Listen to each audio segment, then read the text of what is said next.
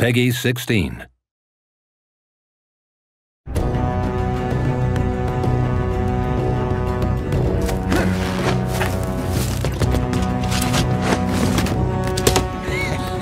Where are you hiding? I'm crying out loud.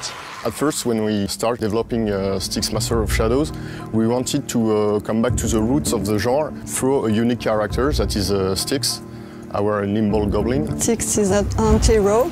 It's not the kind of character you used to play. What's the deal, Captain? He's an ugly little green character.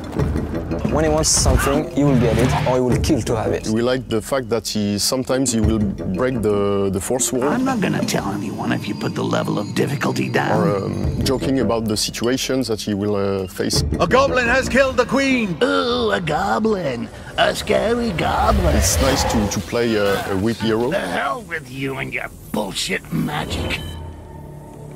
Can you change into a sandwich? His weakness is as well his strength, because he's small, so he can hide himself pretty much everywhere.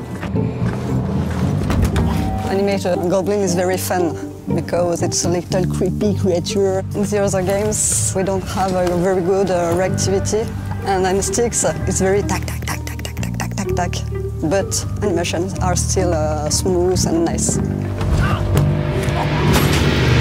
The best reference was Gollum. My precious. But Styx is not a monster. It's a kind of human spirit. Hi there. I'm the new accountant. He's not very muscular, he's very skinny. Ow! He can fight a man face to face. I'd be surprised if my dagger could penetrate the armor. You have to take care where you are going. You have to observe, detect the patterns of the guards, and then take action using the environment. It's up to the player to choose how we want to play, but you have to keep being very stealthy. Oops, my bad. You can be the guy that go in and out through levels, getting every items. You can be the sneaky one who never raises any alarm. So it's kind of a hardcore game. There are a lot of challenge. Making a stealth game from the scratch, it's a big adventure. To infinity and beyond. But we had the opportunity to do it here. You will have the honor of drinking his blood. Dwarf Fist tastes better. Less calories, too. A stealth game is really level design oriented, so you have to take a different approach of building levels. Our way to build level is quite particular. In the team we have a lot of people that really like the medieval architecture, so we have some reference from artists like Escher. We can't light the level just to be pretty. We have to care about the gameplay. It was very important for us to have different players' experiences. That's it.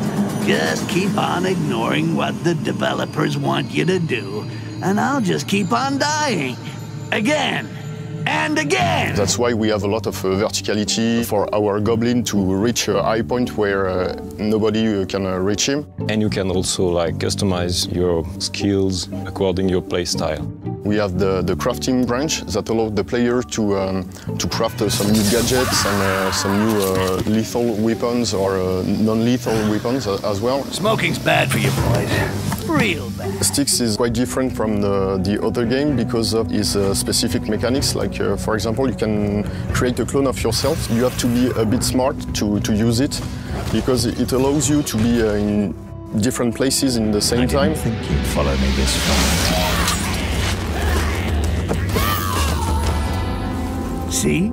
I got a few tricks too. We can play with another friend in the same level.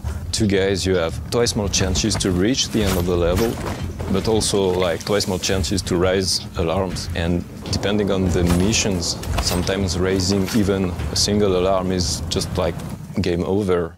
What the? Oh, damn! Shit. What is great by doing a sequel is we had great feedbacks from the press and even the community, the players. I'm coming, baby. It was as if we had a rough diamond and we wanted to polish it. We try to improve everything. It's all about improvement. Thanks a lot. Bye-bye.